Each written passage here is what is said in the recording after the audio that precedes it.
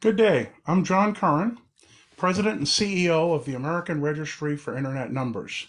And I want to take a brief minute to talk about how to protect your routes with RPKI. A little bit about ARIN. ARIN's the American Registry for Internet Numbers, and we're responsible for the administration of the IP address space in North America and part of the Caribbean. And as part of that responsibility, ARIN thinks it's important that operators understand how to use the technologies that have come out, RPKI, Resource Public Key Infrastructure, to improve their routing security. So I'll talk a little bit about ARIN, about how RPKI can help your routing security, and then which RPKI service is right for you. ARIN, of course, as I noted, established in 1997, one of 5 regional internet registries, and we serve North America, Canada, the US, and the English portion speaking of the Caribbean. There's 4 other RIRs, LACNIC, which serves the other half of the Caribbean and Mexico and South America, AFRINIC, RIPE, which serves Europe, and APNIC, which serves the Asia Pacific Rim. Collectively, the 5 RIRs administer the entire Internet Protocol address space, the IP version 4 and IP version 6 address space. So we're a membership organization, and our policies are set by the community, and the community pays for our operation. We're a not-for-profit, and they set the services that we offer. So let me talk about RPKI and ARIN. So RPKI is public key infrastructure that creates a chain of resource certificates that allows you to know exactly who's responsible for an IP address block or an autonomous system number. And RPKI is a way for the legitimate holder of an IP address block or an AS number to make a statement about that address block, one that can be cryptographically verified. So why is it important? Well, the fact is that it provides a level of trust we don't otherwise have. The ability to know certain information about an address block that you couldn't get otherwise. You can use that information to make better judgments about how you do your routing. And by doing that, you can make judgments that allow you to limit the impact of a configuration mistake or a bad actor out there trying to somehow change your routing inadvertently. So let's talk about how RPKI works. Legitimate resource holders obtain a resource certificate from ARIN. They make signed statements about that IP address block, that number resource. We end up taking that information and publishing it, and other parties can fetch it from us and verify it via cryptographic information.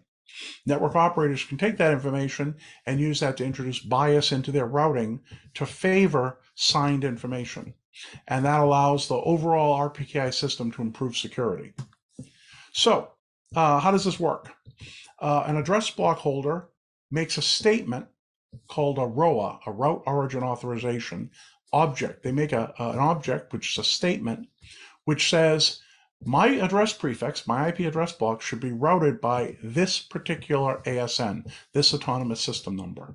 And these ROAs get stored in databases, and ARIN has a database called a repository that we publish to the world. So you make a statement about what autonomous system number should route your address block, and then we take that statement, it's cryptographically signed, and we publish it. Other parties will retrieve that statement, confirm that the cryptographic chain is signed back to ARIN so they know it's authentic, and then we'll use that data to compare what they have in their routing table. Does it match that ASN? Is the routes that they're hearing and the networks they're hearing them from match what you intended to be the networks routing your address block? And then network operators can weight their routing accordingly to make routing decisions based on that RPKI. So if a route is introduced that isn't one that matches what you intend, it will be deprefed. It will be not preferred or dropped. So what's the value? The more people who publish ROAs, the more information is available. The more information available, the better people's routing tables are affected for the global internet. Now, which service is right for you? ARIN has a number of RPKI services. Hosted is the one used by most people. It's very simple to get up and running. ARIN does all the work of creating that information and publishing it. But there are other models. The other models include delegated, where you run your own cryptographic certificate authority. You have to do the challenges of operating that, and you need to publish that information. The advantage, of course, being, though, it's all under your control. And then there's a hybrid model. This is a pretty recent change, where you can run part of that infrastructure, but rely on ARIN's infrastructure to publish it to the global internet. So let's go through each of those.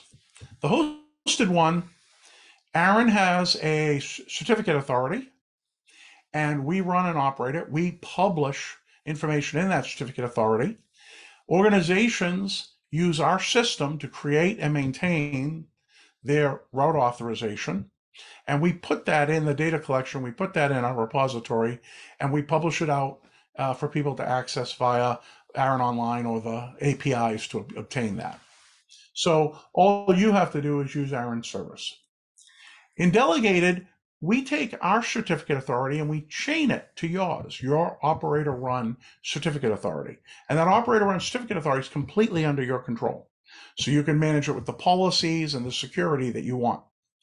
You then have to publish the results of your certificate authority, and you need a way of distributing that to the global internet. So you have complete control, but you've got a lot of responsibility. And then hybrid, the operator runs their own certificate authority, but you then can use our infrastructure to distribute it so that organizations around the globe can pick it up along with the other information we distribute. So you still have control of the certificate authority and the cryptographic information, but you don't have to worry about publication because ARIN handles that. So that actually concludes our introduction to RPKI. And I hope that this has given you an idea of the value of the service and the various models available. We hope you'll take advantage of them and help secure your global routing. Thank you.